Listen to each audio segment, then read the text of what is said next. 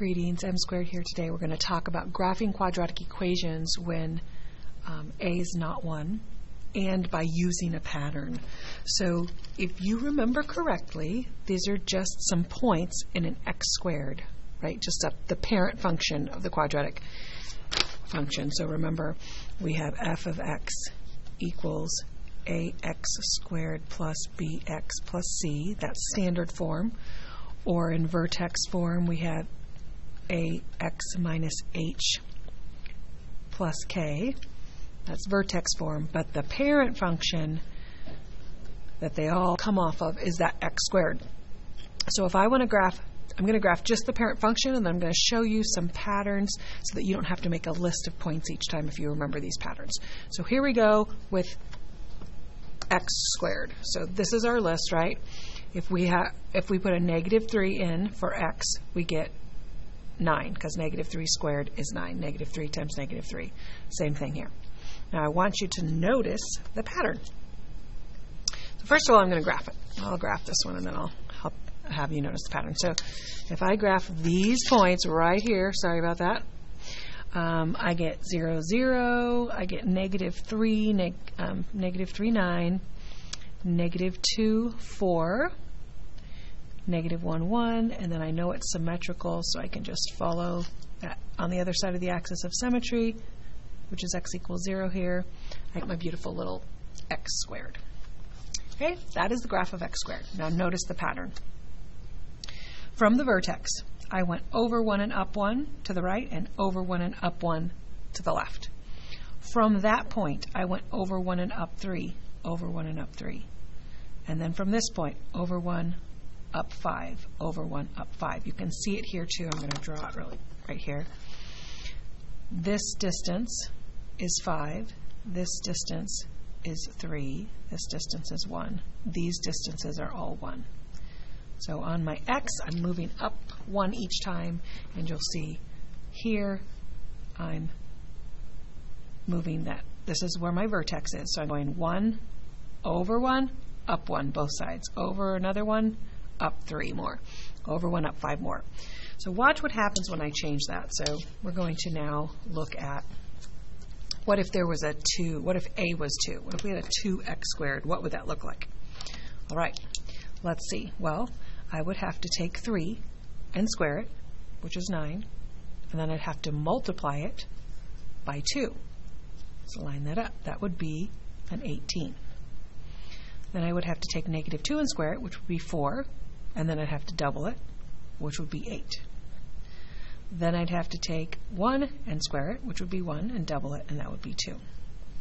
And then 0, it just gets me 0, because 0 squared times 2. 1 squared times 2, 2 squared times 2, 3 squared times 2. Symmetric, so I can see that. Okay, what's the pattern here? What's this distance? And this distance. Okay, we'll start here.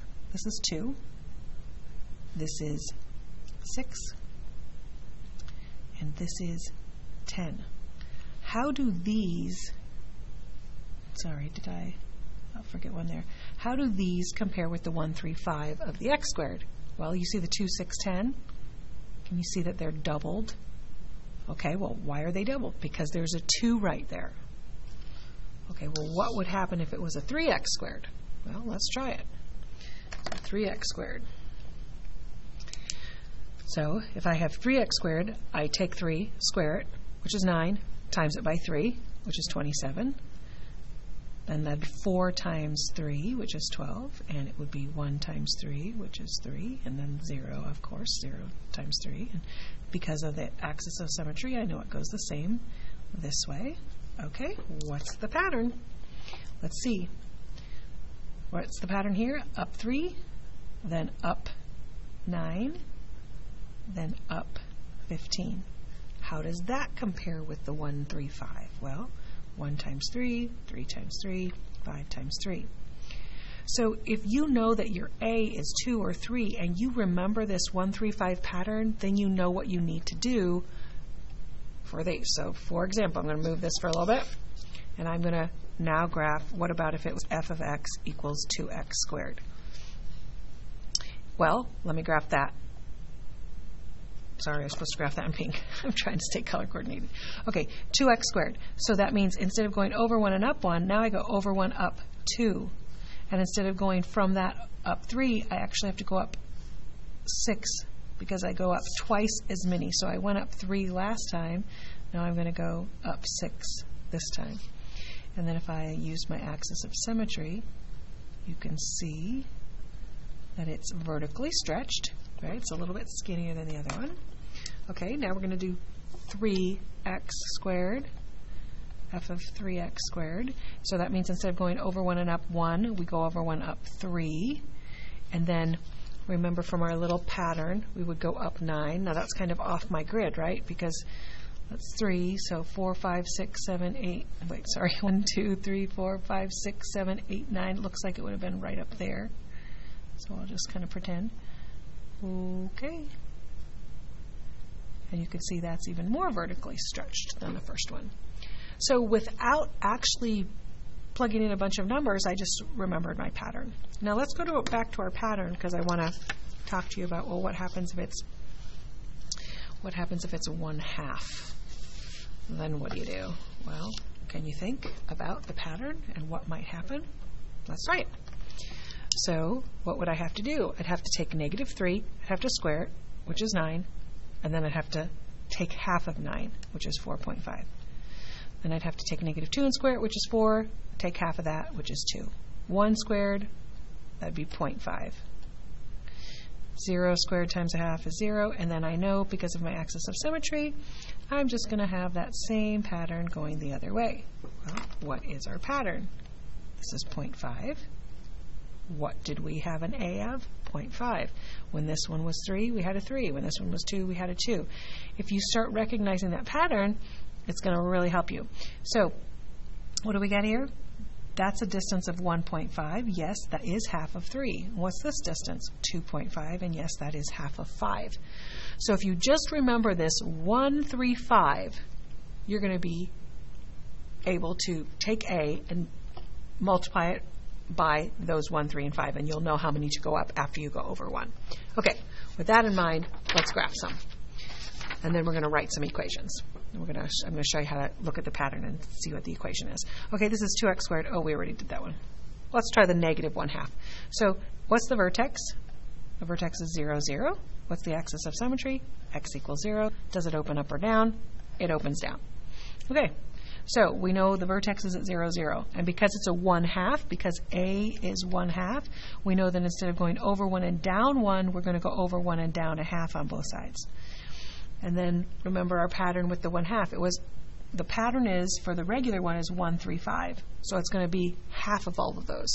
So I'm going to go over 1 more, and then I'm going to go down 1.5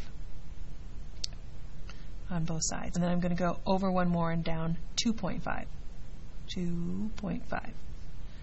And that is going to be connected with dots, and I'm done.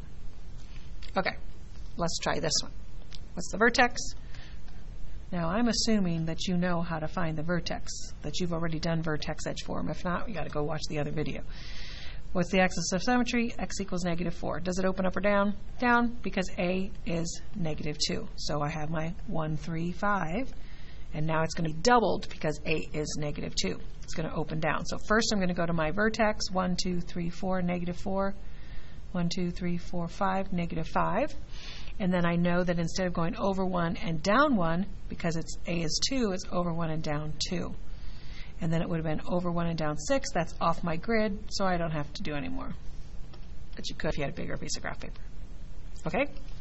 And then we're going to do this one. 1/2 is our A, so we know it's vertically compressed. Our vertex is 2, 3. Remember, it's always the opposite of what you see in parentheses, and then if this is on the right side, it's just whatever that is. So our axis of symmetry is 2. So I'm going to go to my vertex. I know I'm opening up because A was positive, and so instead of going over 1, up 1, I'm going over 1, up a half. And then instead of going over 1 and up 3, I do half of that. So 1.5. And then instead of going over 1 and up 5, I go over 1 and up 2.5. And I connect my stuff. So that's what math is so full of patterns. And once you have the pattern, you're just going to be golden. Okay, I'm not going to do 3 because I think we've figured out the pattern, but I want to show you how to write an equation then, if you recognize that. Now, if it's something strange, because A doesn't have to be 1, 2, or 3, or a half. It could be 5.7. So that's different. We're not going to do that. We're just doing like just normal integers so that it can help us. So if it's anything different, you're going to have to use a little bit more algebra for that. That's algebra 2, but we're in algebra 1. So the first thing I want to do, I'm going to write the equation to this parabola. The first thing I want to know is what's A and what's the vertex. So the vertex looks like it's -1 down 2. So -1, -2. Well, that helps me find part of my equation, right? Because I know that it goes A, and then it has a parentheses with a squared, and then it's a plus K. Well, our K is -2, and since that's -1, we do X plus 1. Remember, it's always the opposite. Now I've got to find my A, so I just look for my pattern. If you went over 1, how many did you go down before you hit that next little guy? 2. That tells me A is 2, but it's upside down, so my A is -2. So now I've just graphed that equation. And if you want to see if a point works, like that point right there is 0, -3. Put a 0 in for X and see if you get a -3 out for Y. Let's try it. 1 squared is 1 times -2 is 4. I'm sorry, 1, 2, 3, 4. I was like, that's not working. That's 4. Let's try that again. That's a -4. So 1 squared is 1 times -2 is -2 minus 2 is -4. Now it works. Got to read my graph better. Okay, let's see. Look at this one. So I need to find my vertex and my A. Those are the two things I need to write my equation. So my vertex looks like it's -3, -3. And A, let's look. Over 1, up 1, 2, 3. Looks like 3. So that means my A is 3. It opens up, so I know it's positive. So now Y equals 3x plus 3. It's always the opposite of that. Squared minus 3. So that's the 3. Let's do another one. I can't remember what I was going to say. I was going to say something a minute ago. Oh, I know what I was going to say. The Y or the f of x. So when we're talking about functions, we're using this function notation. Remember, f of x is just telling you, f tells you the function name, x tells you which variable you're using. So when we use function notation, we use that. But you can also use y. I'm not picky. Sometimes your teacher might be, so use whichever one. But they're interchangeable. Just y dressed up as f of x. Okay, what's the vertex? Vertex is, let's see, -4 and then 4. And what's A? Well, if I go, this is counting, this is 1 now. So I went over 1, it looks like up a half. Well, if I went over 1 and up a half, then my A is 1/2. It opens up, so I have Y equals 1/2 times x plus 4 squared plus 4. Okay, let's look at this one. Over 1, down 2. A is -2. My vertex is 2, -3. So my equation is f of x equals -2 times x minus 2 squared minus 3. This is all the information, all the information I need right there, A and that. So this just makes it a lot easier if you notice these patterns, so much easier. Okay, vertex A. My vertex is -4, -4. And A is over 1, up 2. So we'll do y this time. Y equals, oh sorry, it's 2. Opens up. 2 times x plus 4 squared minus 4. Alrighty, this one, A is over 1, down a half. That means it's -1/2. And my vertex is -2, 3. So we get f of x equals -1/2 times x plus 2 squared plus 3. Okay, I hope that helped. Good luck writing those equations and graphing using patterns. M squared signing out.